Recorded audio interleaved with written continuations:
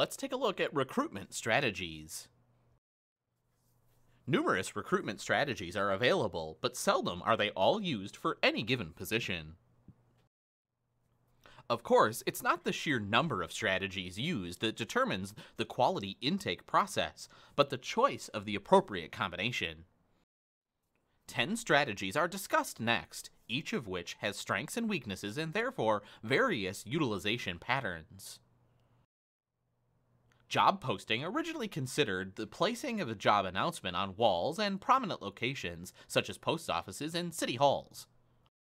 Today, posting also includes electronic posting, listing jobs on agency websites and websites exclusively dedicated to job seekers, also known as job boards.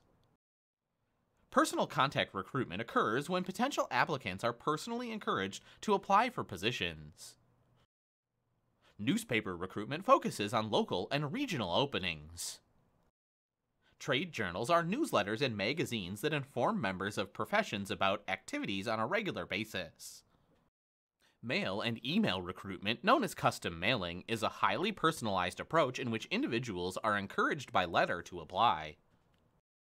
Institutional capacity recruiting focuses on ensuring that job seekers consider an agency in general and visit its job application website rather than specific jobs. Internship recruitment programs are a common strategy in many mid-sized and large jurisdictions. Headhunting or external recruitment occurs when the staffing function is farmed out to a third party that makes the initial contact or even provides the hiring contract. In non-competitive recruitment, also called direct or one-day hiring, a single official completes the process without a formal comparison of candidates.